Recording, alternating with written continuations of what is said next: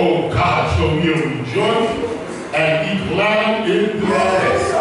You didn't have to show it to us. You didn't have to allow us to walk in it. But out of your sovereign grace and mercy, you allow us to see this day. Oh God, so we're not going to waste it on foolishness. But we're going to walk through this day circumspect. Oh God, redeeming the time. Because you made this day. And we're just thankful that you have a purpose in everything you do. You called us out of our slumbering sleep. Lord, you allowed us to come into your house of worship. Into this sanctuary that you've chosen. Where your name may dwell, oh God. That you can fellowship together. Saints would say. Oh God, we bind Satan down. Satan, the Lord rebuke you. You have no power in this place. You have no power over the property that belongs to God. Hallelujah. Thank you, God. Thank you. Thank you for your Rockford. Thank you for Pastor David and Pastor Rockford. Oh God, we thank you for the mother, the evangelist, and missionaries. Oh God, we thank you for the deacon and each lay person, oh God. We thank you because we belong to you. Have your way, Lord. Have your way. Have your way. You know who's broken. And you can put it back together again. You know who cried. So you can wipe away every tear from our eyes. You know who's hurting us. But you have healing in your wings. Oh, God, stretch forth your mighty hands. Touch your people this morning. Lift every burden this morning. Heal and deliver. Save the unsaved. In Jesus' name. It is me. When we put our trust. Hallelujah. Let's have your way, throw your weight around in this place. Don't allow flesh to glory in this place. But just throw your weight around. Show the enemy who's born. Have your way around. Saturate us, oh God, with your Holy Spirit. Saturate us with the oil of anointing. In the name of Jesus. Oh God, we give you praise. We give you honor. We give you glory. Now and forever. Hallelujah. Now, Lord, as we stand behind the holy gates in front of your people. Oh God, send forth your word that will edify your people and will glorify your name. In Jesus' name. Grant unto me clarity of thought and precision of expression. Oh God. Make this message so simple that even the fools will understand what thus saith the Lord. Sound an alarm in the heart of spirit. And call God until they call out to you. What must I do? Now, Lord, let the words of my mouth and the meditation of my heart be acceptable in thy sight, oh Lord, my strength and my power. In Jesus. Thank God. To tell the Lord thank you. That's one of the first lessons that we learn as children. When somebody does something good for you, go over to them first, start telling them thank you. The Lord has woke you up this morning. Gave you all the wonderful and beautiful. And He's clothed you. He's giving you a right mind.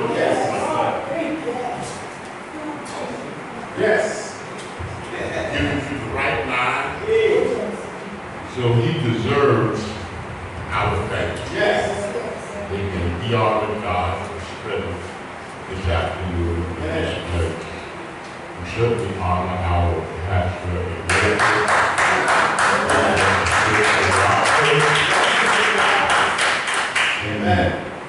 Pastor Rockford again.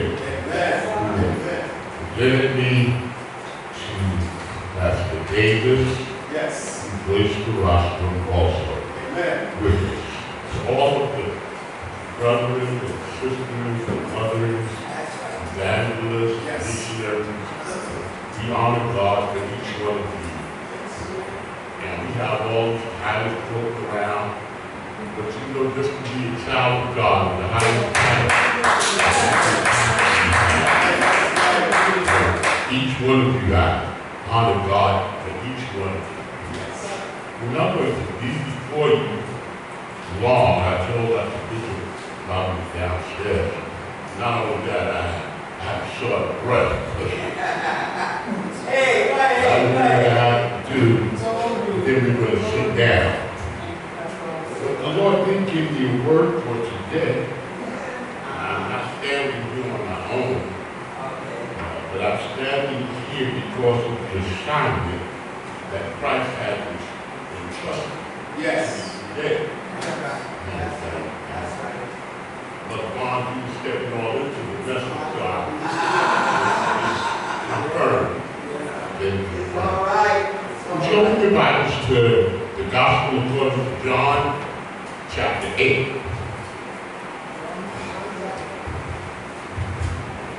In thee, O Lord, yes, I put my trust. In thee, O Lord, I put my trust. In thee, O Lord, I put my trust. Yes. Be still and know that God is God. Just be still and know that God is God. Be still and know that God, He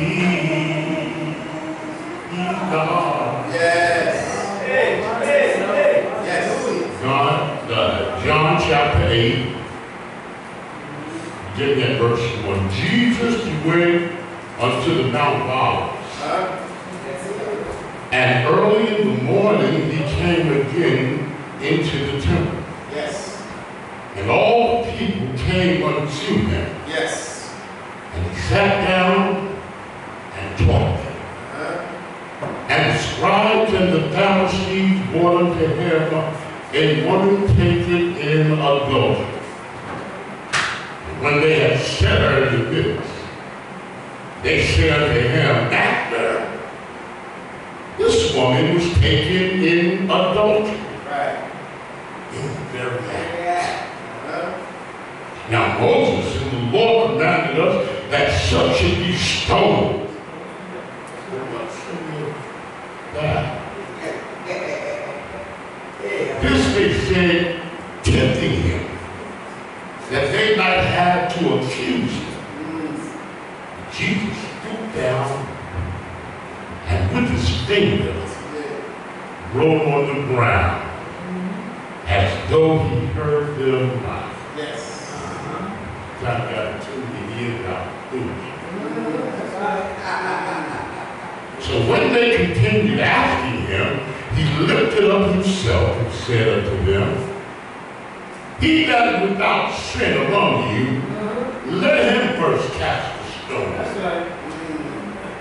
And again he stooped down and wrote on the ground.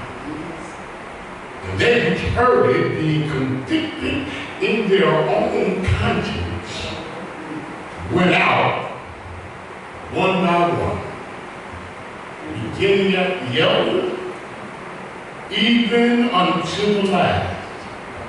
And Jesus was left alone, and the woman standing in the midst.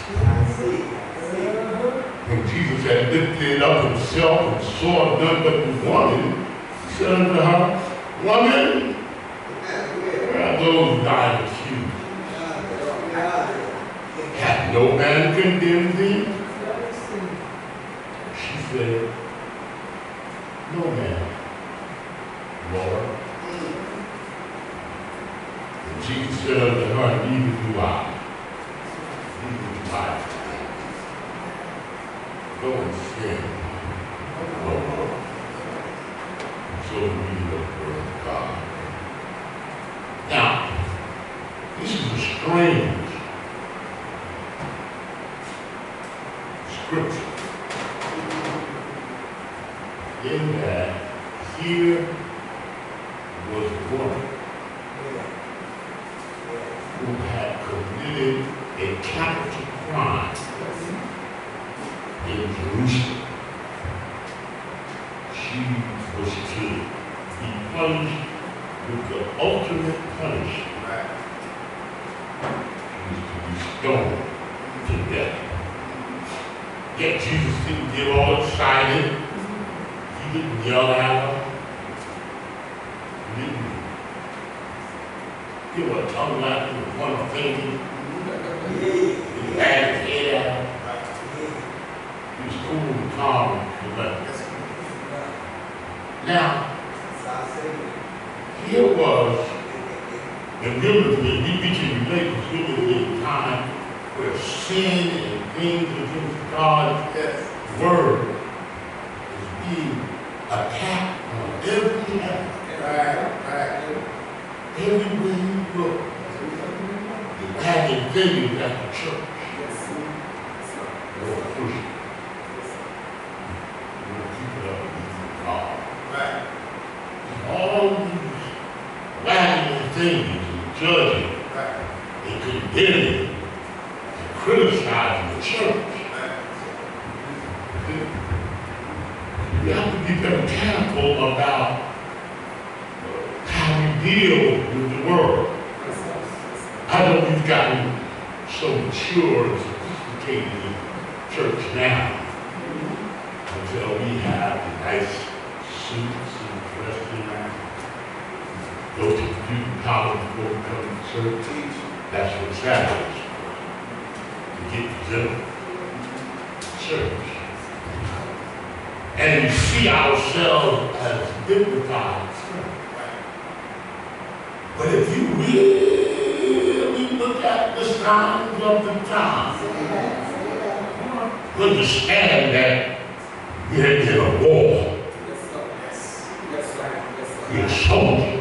It's never been as clear before. It is now. We're soldiers.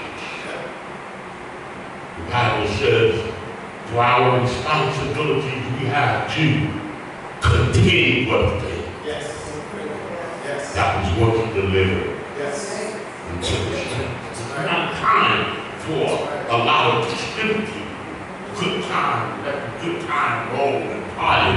This is the time where we have to walk circles. We have to let our laughter be at a minimum. Be watchful as well as prayer. This is not a time to play a game.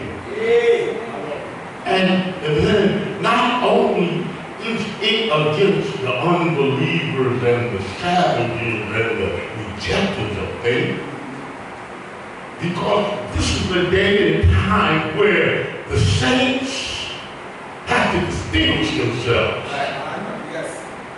Because we have a lot of wolves. People around. Sheep's clothing. We used to didn't worry about a lot of the plagues that's on the world coming upon the saints. But now they started on the back road. They moved up. Now they're in the very pole. All kinds of plagues. In the episcopal, suffering from plagues that were designated for unbelievers. Who would have ever believed, like Dr. Davis said, hearing of someone sitting in Bible study, they ended up shooting up the whole church. I remember when I was young, Bishop, you know about jitterbug. You know what it is. But we were jitterbugs, gangbangers. But when Mother came back, we would cut our cigarettes. You had smoke in you, you hold it in until Mother passed. Because we respected the people of God and the things of God. Now, everything is subject to some shape. We don't care about anything. No, we have to be very careful. And we have to let go of this jockeying and this pulling and this opposing within the ranks of the people of God. And ever before, now is the time where we have to exercise forgiveness. Can't hold on to the things that maybe we had a luxury of holding on to in times past, but now in these last days, it's not just enough to say I don't smoke or drink. But do you love your brother as yourself? Are you still holding grudges? And then we wonder why miracles are not happening like this. Because we harbor so many grudges right here in the center. Times we have to say, I don't care if you don't forgive me, I forgive you. Yes, that's right. Here in this time, there was a strange thing happening. Right in the midst of a holy day, a holiday. Jesus in the 7th chapter of John, you learn that his brother, his disciples, they didn't really believe who he was. And in the last days, there was controversy. And there was some scheming and plotting and conspiring. How are we going to get this guy? Bring him to judgment. What are we going to do with this blasphemer? What are we going to do? He stood up in the midst of it. Warn them, believe on me. As the scripture has said. And out of your belly shall flow rivers of living water. Evil. And they still rejected us.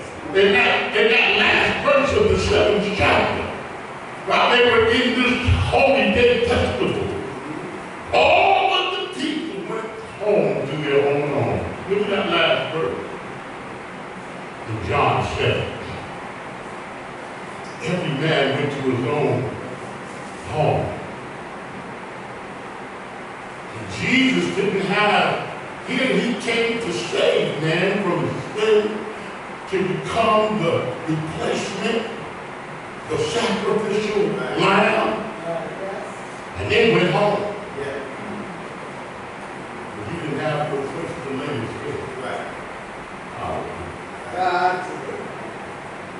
He had to go up into the mountain, after fighting and arguing and fussing with all of the rejectors of faith. They went home. He had to go up into the mountain. So we get this chapter. Jesus went into the Mount of Olives. The Bible is quiet and don't speak on what happened when he got in the mountains. But we know that Jesus, and this is why the Bible needs to be read and familiar in us. Because we see certain patterns of lifestyle developing in Jesus.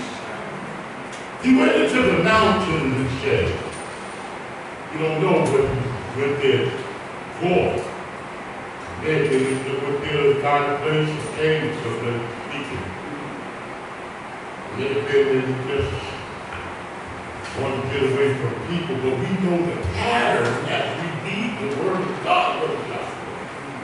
Whenever he went to the mountains and spent with God, as he went to the mountains and he spent the night, he had a pattern of what he did.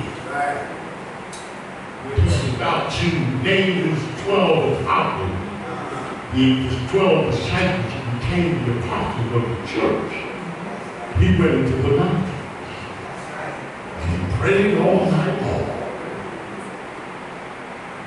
When he walked, just before he walked on the water, I told the disciples, you go over on the other side, and I'll meet you there. In the middle of the night, the winds became contrary. And he became afraid. He came out of the mountains and walked on the water to go to the disciples to rescue them. He spent the night in the mountains praying. When he was about to go to Calvary and get that final requirement, he spent the night in Gethsemane in the mountains praying. Because prayer it shows stuff. It'll become a lamp. A light when you pray. When you go into the mountain, so Jesus will go in the mountain and he prayed. When he was about to make a major decision, he went in the mountain, prayed all night. When he was about to challenge the wind and the waves of the Sea of Galilee, he spent the night in the mountains in the presence of his Father. Pray. Whatever you're going through, whatever you're facing on tomorrow, and this coming week, the pattern that he was showing you before you go through it, you want to lead to pray. Yes. Spend some time in prayer with the Lord. He went into the Mount of Olives because there were some conspiracies going on. There was some back room plotting going on. How are we going to get this guy?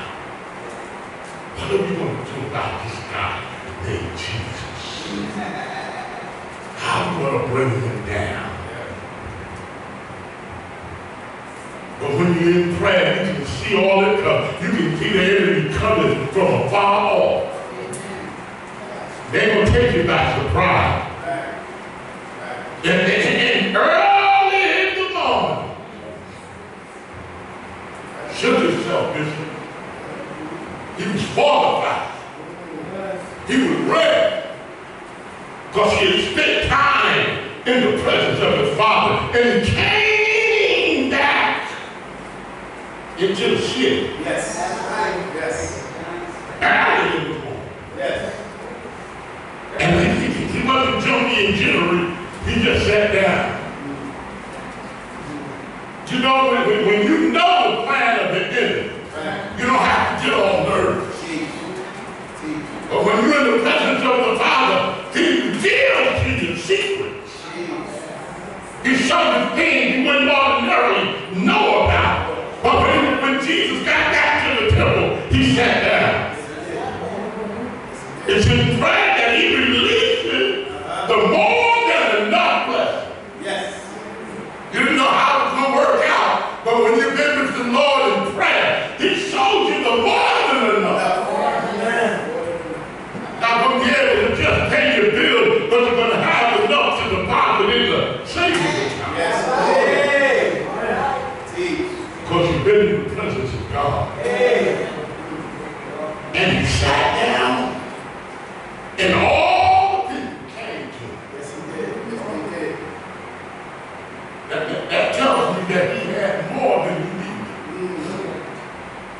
wasn't worried about how many. All of them came. Whosoever, let him come. Because he's already been supplied. And even though you're blessed, saints, don't think that the enemy gave up on you. Just because you see some supernatural statements taking place in your finances, you see your children got saved. Your body don't feel that bad today because you're experiencing some healing. Your eyes are not that clouded because you touched your eyes with the eye patch. I can see clearly now. The day has come. But even with the goodness, the enemy is still plotting. Still plotting. You still got your target. In the midst of him sharing what God had blessed him with, here comes the enemy. Now, look what the enemy looked like. He had on a collar like this. If it was a female, he had long, just down to the floor. Like the holiness women used to look back in the day. They didn't have silk stockings, they had wool stockings. And them toe wing shoes, not them toes out. They didn't believe that back in the day. But these guys came up looking like preachers. In their mind.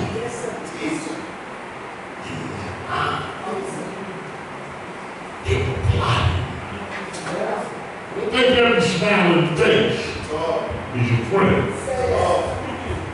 Smiling faces. Sometimes they got an ulterior motive. Remember, sometimes a smile is just a frown turned upside down. Came to Jesus. Now, they didn't have a passion for holiness. They was looking for some spot to bring Jesus down. So they bring in a woman. What is a woman? And cast it down before Jesus.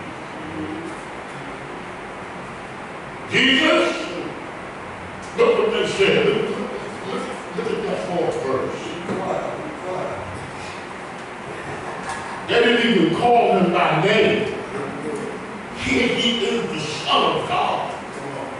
Here he is the Word that spoke everything in existence.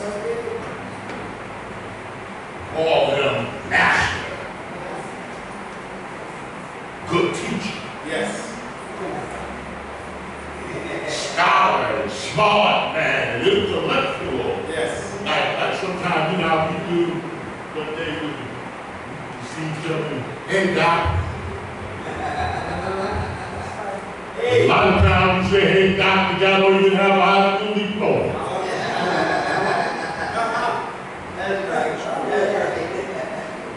Hey, doc. Then they came to Jesus and said, hey, Master, good teacher, smart and teaching.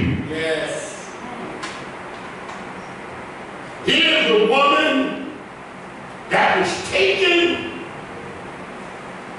in adultery. And not only that, she was caught in the very act. That means in this day and time, that's like me shooting somebody, and the police come in, and I got the smoking gun, the smoke still coming out of the gun.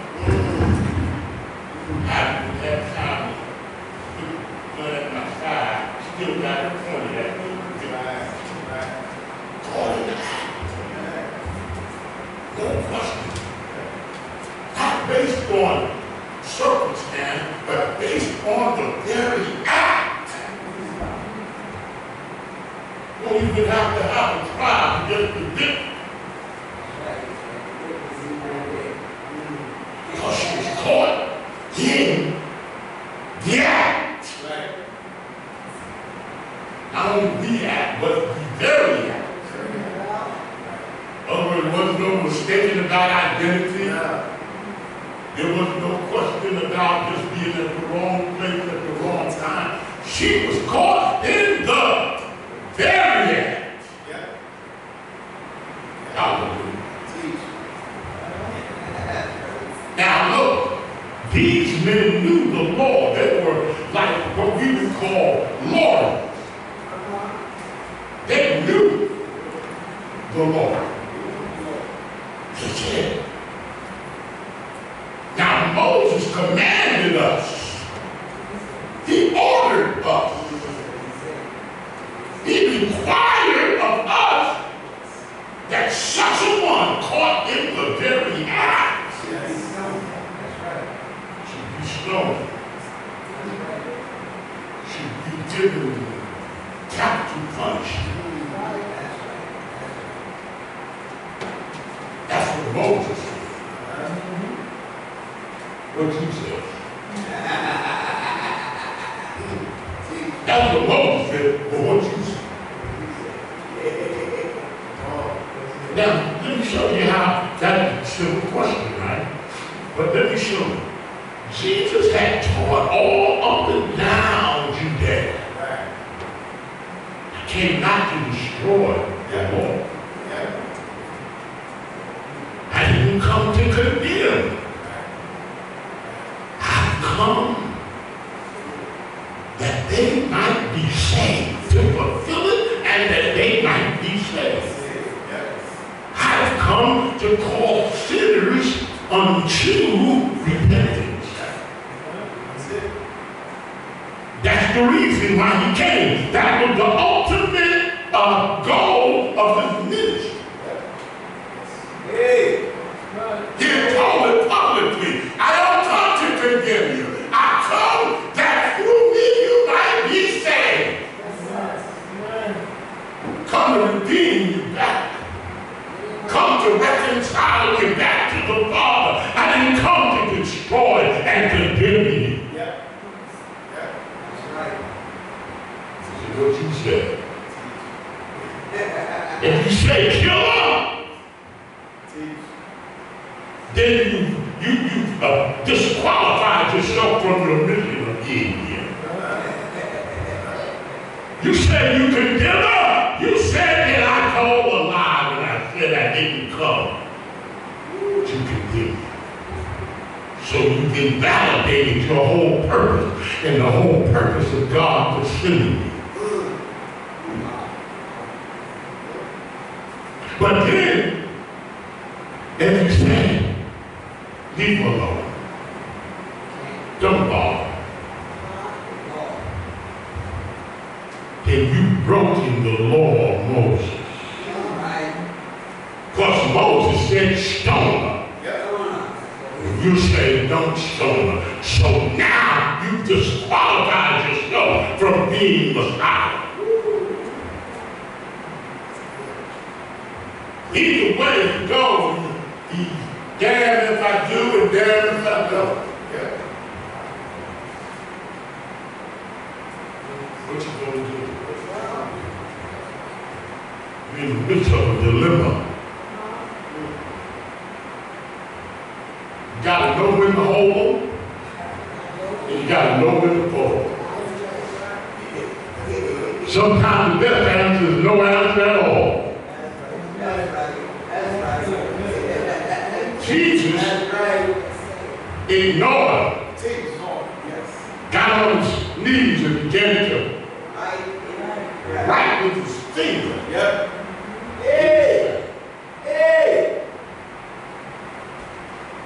He didn't say nothing. He writing in the dirt. Come on, writing in the dirt. And the Bible does not tell us what he wrote, but say that he broke his finger. Now, when the enemy don't like you, let me show you the persistence that he'll go to get you. He kept on bugging. That's right. Hey, man, you down here writing you dirt, man. I just asked you a question. Come on, man, ain't no time for you writing no dirt, man. Answer here, the woman in the dirt, you're supposed to be very happy. You writing in the dirt. What you gonna do?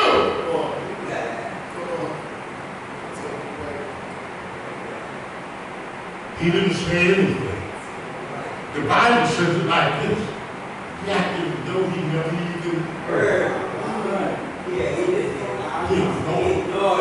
And I just stopped by to let you know, sir, that's what the Lord do when the enemy accuses you. He don't get all excited. Lord.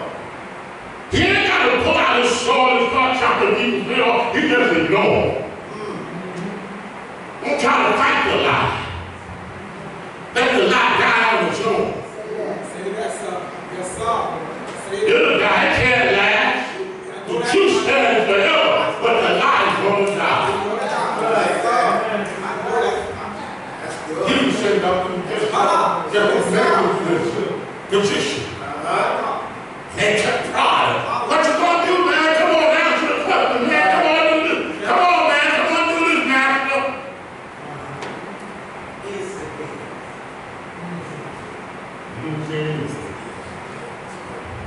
When they exhausted all of their tactics, then he stood up. The lie can't last forever, mother. That's right. Care how many people lie on you. Don't you go chasing the lie. Spend your time in the presence of God. Learn how to praise. Push until something happens. Learn how to stay with the Lord. Don't worry about what's going on around. He stood up and he said, okay, here's how I'm going to answer you. I'm going to answer you with a question. The one of you that has no sin, let him cast the stone at her first. See, that's where he didn't condemn her. They condemn. Now you got accuse her, and you're without sin. You cast the first stone at her. See, you ain't got to fight people. Your sins will find you out. That's right. Know for sure that your sins will find you out. You don't have no sin and you condemn. But see, the Lord said if your hand is dirty, you can't accuse somebody else. You can't judge someone else. That's right. And he got back on the ground and began to write something. We still can only speculate, but it was such a convicting word that started down out. One at a time.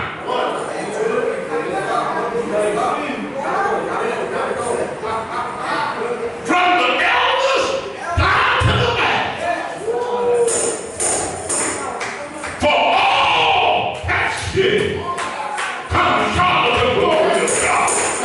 They did the call out. They were convicted in their own conscience. Their heart said, not you. You can't condemn because you're standing in condemnation. Teach. Said, they didn't find out. And when they got to the last person, the youngest one had to go out with the oldest. I'm thinking your age qualified or disqualified for all that sin. Jesus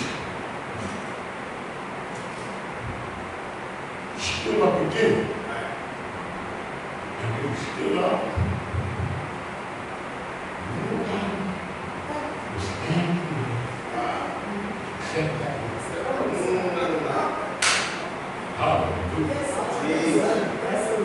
guilty one. The accused one. The one caught in the very act was still there. Glory to God. Say 1 minute. There goes 9 accusers. No man can hear you. Now listen to her reply. Jesus asked her a straight up question. Listen to her reply. She said, no man, and the very next word, cleanse her heart. No man. Lord. She called the Lord. They called the master, but she called him Lord. They called him blasphemer, but she called him. And the Bible said, whosoever call on the name of the Lord shall be saved. Just because she called the Lord, just because she sees something in him, that's a fact of righteousness, of that hearing, and the guarantees in the God. She was saved. Hallelujah. Not because she jumped up and down, not because she rolled in the floor, but she saw him for who he is, and he is Lord. Whosoever call on the name of the Lord shall be saved. Not may be saved, but shall be saved. Not should be saved, but shall be saved. That word shall means he's obligated to save. It's obligatory. They knew the scriptures. They were scribes. They studied the word. They were praying. They had on their phylacteries. But instead of them calling him Lord, they walked out on him. They were guilty as she was. Because their own conscience condemned them and convicted them. But instead of them calling on the name of the Lord, they walked out. They tried to hide and conceal their sin. Even though hers was exposed to the public, they hid it. Hallelujah. Lord said, since they don't condemn, neither do I. I didn't even see it. They saw it with their own eyes. Yet you go forgiving. And they go convicted and condemned. Saints, as I stand here today, don't let me be still. Too late. Too late. Behold, he stands at the door of your heart. Oh, he stands. Knocks. And if any man see who he is, recognize that Jesus Christ is Lord, and confess with their mouth Jesus is Lord, and believe in their heart that God has raised them from the dead, thou shalt be saved. Don't run from the embarrassment of the pain of the sin. Don't run from the shamefulness of the sin. But run to Jesus, the forgiver of the sin, the cleanser of your heart, the restorer of the soul. Run to Jesus. Run to him right now.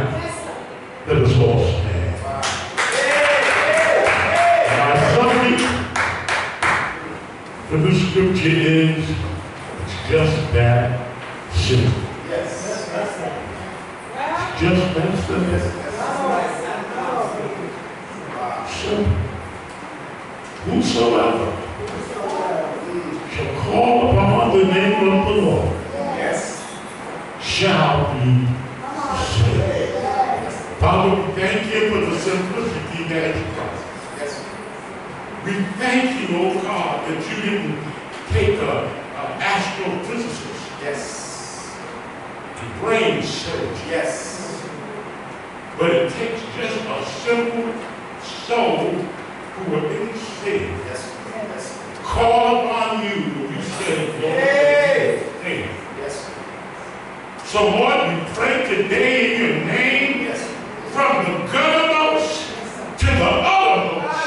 Save! Heal! Deliver! In the name of Jesus! And we thank you. We thank you for your salvation. No one can do it like you. No one can do it except you. Come to die for a debt, to pay the debt that you did not owe. You paid the debt that we could not pay. And we stand now in your presence, totally in debt to you. I am debtor.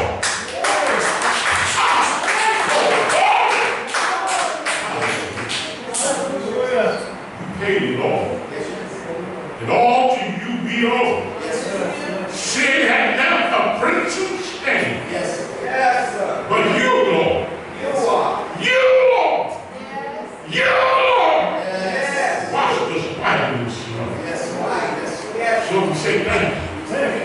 Thank you. Come on, tell the Lord thank you. Come on, tell the Lord thank you.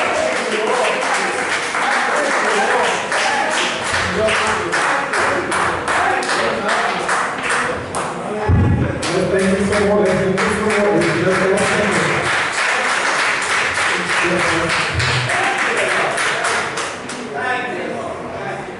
Anyone that desires to pray at this time for a word like this. Hallelujah. Lord, I think all of us can tell the story. Silence has to be our best defender. You have to run out your lie. You have to prove the truth. Let God be God. I said something. Let God be God. Let God be God. Hallelujah. Let God be God. Hallelujah. He said, neither do I condemn you. Even what they said is the truth. Just go and sin no more. Just tell them to somebody, just tell them to just go, don't sin no more, don't sin no more, whatever it is, don't do it. It's not worth it. He gave you a chance. He gave you another chance. He gave you a time. He gave you another, don't hate no more, don't unforgive no more, don't be mad no more, don't be angry no more. He gave you another chance. Hallelujah. Don't grieve over that no more. Like Lady Martha tells us all the time, let it all go. Let it all go. Let it all, just let it go. Go home and put some clothes on. Yeah, you still here naked, but I clothed you with righteousness. Go home and put some I was in the church up in here. They want you to be naked, but you're going home full with righteousness and with godliness. And tell somebody, I'm forgiven. I'm forgiven. I'm forgiven. Now understand, Jesus didn't say she didn't do it. He never said that she didn't do it. Because he would never said that I'm not going to sin no more. He just asked them the question. You make me see. If there's one thing that got your sin, since you spoke Moses, you go do Moses. Because he said it, and I started reading the rest of the verse. He said, "Because I judge no man." Because I cannot here to judge. Hallelujah. I came to sin. And I'm so glad I'm not judging anymore. He judged my sins on the cross. And thank you to God that gave us the victory to our Lord. And say, oh, come on, give God praise for the victory in Jesus Christ. Hallelujah. Is there anyone that desiring prayer at this time before we see my time to offer? If you desire prayer, just raise your hand. Amen. I'm just thinking that song.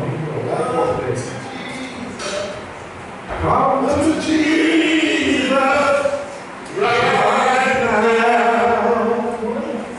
Right now. Come to Jesus. Come to Jesus right now.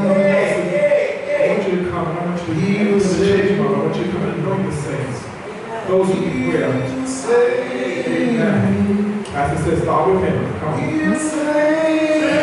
Those of you who pray, need prayer. God is going to anoint you. Hallelujah. God is anointed to do this. She's the mother of the house. She just said, anoint him first. Amen. He will save. Anoint him first. Do it right there.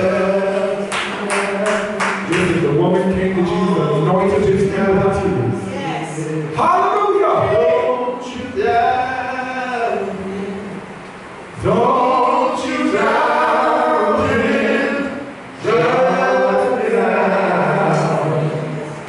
Don't you doubt him, don't you doubt him, just now.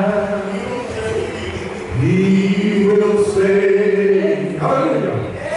He will save you.